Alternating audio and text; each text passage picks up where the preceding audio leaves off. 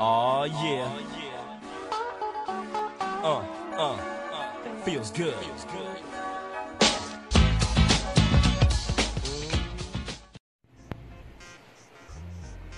Hey yo, what's up? It's your girl Songbird. Dante Black.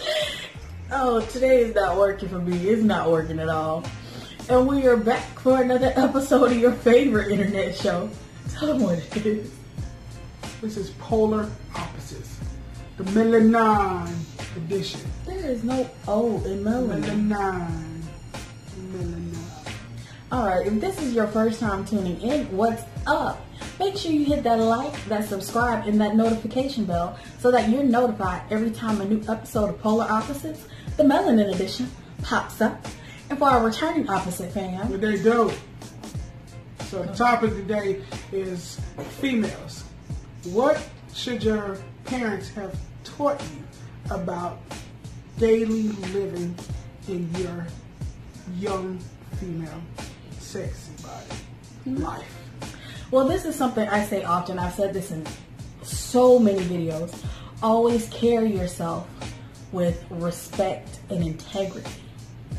That is something that should just be taught to all females every day by their parents. You should always carry yourself with respect and integrity. Know what you deserve.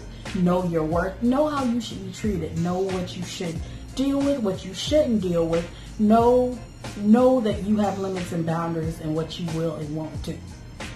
That's the biggest one for me. Let's go back into taking care of yourself. You should always look presentable. Because if this is your first time meeting anyone, you're not going to get a second chance in a first impression. So you want to be able to be seen in the best light possible. You want to say, okay, well, the first time I met her, she actually looked really... What's back there? I'm just making sure I ain't hit my head on the wall. You just wanted to be said, okay, if this is your first time meeting someone, they say, okay, I remember the first time I met her. Oh, she was so pleasant. She was so polite. She was nicely dressed. She looked very nice. And everything just, they have a positive experience meeting you. Right? I think that would be good. That goes on both sides, male and female. You want your first experiences with your first encounters with anyone to be a positive encounter. The smell. Always got to smell nice, ladies. And that goes for men as well, too. You don't want nobody to be like, oh, I don't want her funky behind going with us. Because she stank. Can I elaborate on the smell? So there's different kinds of smells. So I want to go ahead and put that out there. Okay. So first smell we're going to talk about is your clothes smell. Now, a lot of y'all cook, fry, fish, chicken, and all that other stuff in your house, and then it get inside of your clothes. And then when you come out to see us, you smell like fried chicken or fried fish with some body spray sprayed on top of it. That's not sexy. That's not sexy at all. Y'all be having these coochie smells. You wear a dress and you flop down in the car and the air conditioner on and it blow back in all our face. Now as a guy, we smell it. We may not say nothing, we smell it. I feel like as a female, when you smell that wolf, you need to let it be known like, woo, yeah, I ain't clean. Let me go back in the house. I'll be right back. That's another thing too. Your hygiene needs to be A+. And especially if you are a big girl, stop moving. If you are a big girl, then you got to put it on A++. So that means, if that means taking more than one shower a day, putting, deodorant in between them little crevices rolls. and stuff, them rolls, the boobs, under the boobs, wherever. The back boobs. Yeah, those too. I'm not sure how you would, if you got back boobs, I'm not sure how you would put deodorant back there, but... Girl, can you lift this roll up back here and wipe this on there? Yeah, just put it right, yeah. Oh, yeah, just like that. Okay. But yeah, you want to make sure you don't go around with that musty smell coming from, or that sweaty smell coming from anywhere. Because us big girls, because I can speak for myself, they'll be quick to say, oh, she big and she stank. No. Okay, so what do your parents teach you about as far as cooking? Well, this is the thing. As you mentioned in the last video, my mom, she's a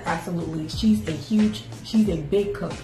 She doesn't like for people being in her kitchen if you're not there to help. And so we weren't able to do as much cooking until we got on our own.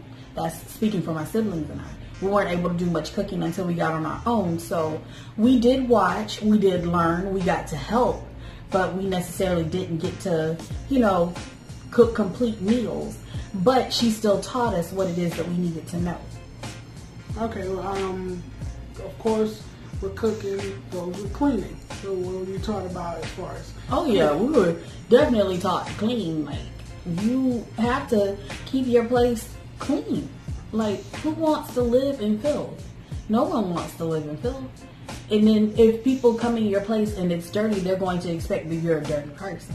They're not going to want to be around you. They're, for one, not going to want you to cook for them and eat their food. So you have to make sure that you are giving off the presentation that, hey, I clean. I'm a clean person. Okay, so this is something that I'm unclear about, and I'm pretty sure most males are unclear about. When you guys start going through that time of the month, what do your parents teach you? Well, not your parents, but what do your mom, or well, I can still say parents because some of you guys they doing it themselves. What do they teach you as far as getting your pads, your tampons, thing? How's that conversation go? Well, you first off have to be prepared. If you know that you have a heavier flow, then you need to have the correct pads for that, protective wear. I'll say that, the correct protective wear for that. If you know that it's not as heavy, then you could use the ones that are less than that.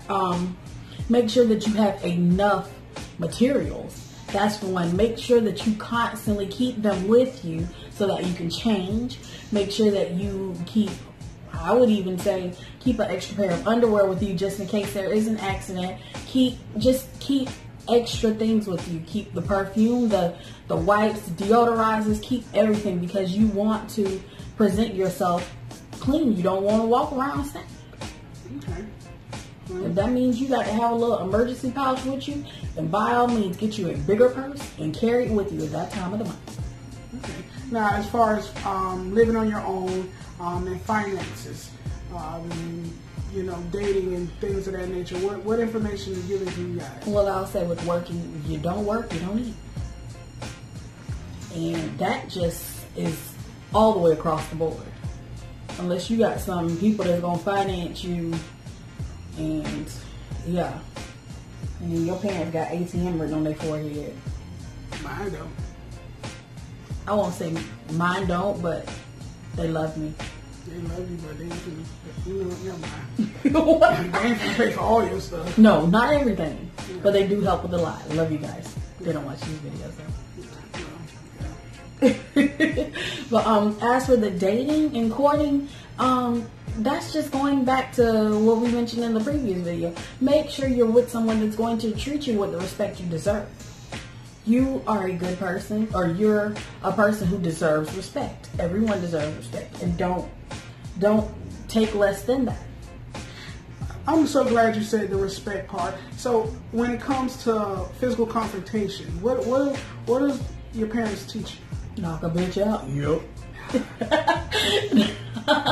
But no, you try to, deal with confrontations in an adult way. You don't have to use your hands all the time. You can talk things out. But if it comes down to that, you got to throw them bows.